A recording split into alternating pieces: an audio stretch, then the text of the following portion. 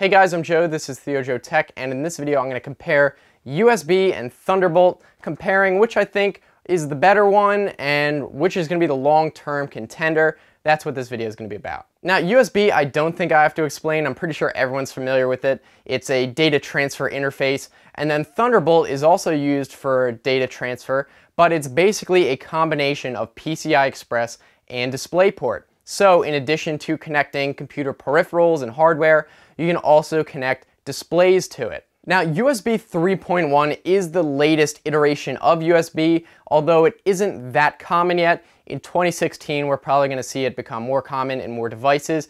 Basically, USB 3.1 supports up to 10 gigabits per second of data transfer. Also in 3.1 is support for the new USB Type-C connector. This is a reversible connector, unlike any of the other USB connectors previously. There's always the joke about you have to try to plug it in 3 times to get it right. And then also for Type-C, it supports up to 100 watts of power, so you can run a lot bigger devices off of it. Now Thunderbolt 3 is the next version of Thunderbolt, and it supports up to 40 gigabits per second of data transfer. This is double the previous version, Thunderbolt 2, which was 20. So even Thunderbolt 2 was faster than 3.1. And the cool thing about Thunderbolt is that you can actually daisy chain devices together. So with one port, you can actually connect up to 6 different devices through one Thunderbolt input into the computer. And interestingly, the Thunderbolt 3 connector is going to be the USB Type-C connector. So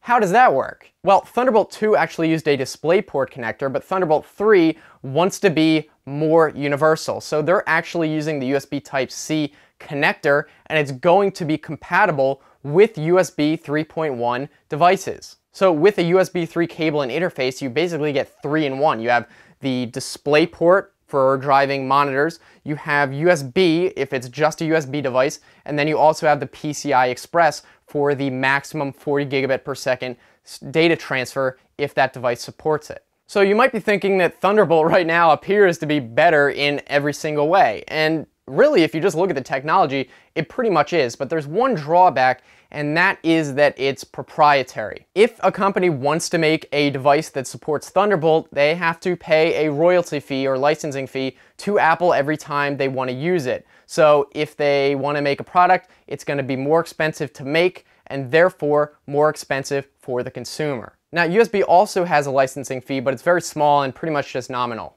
You also have to consider that most devices, consumer devices like phones, are never going to need 40 gigabits per second. So why would a company spend the extra licensing fee on a Thunderbolt interface if it's not required, if it's never going to be used? I think Thunderbolt will have a place, but in most cases USB is going to be good enough, and it's also much cheaper and also backwards compatible with other USBs, so it's really universal. I think Thunderbolt is mostly just going to be used for professional applications and instances where you really need that kind of speed. But in most cases, I'm pretty sure that USB is going to still reign as the universal connector. So those are just my thoughts and the comparisons between the two. As you can probably imagine, both of them are very good interfaces, and Thunderbolt does have that huge advantage with speed, but USB is just so ubiquitous right now. And I'm curious what you guys think, so I'll look forward to hearing from you in the comments section. And if you like this video, be sure to give it a thumbs up so I know you guys enjoyed it. If you want to check out some other videos, I'll put those on the right-hand side. You can just click it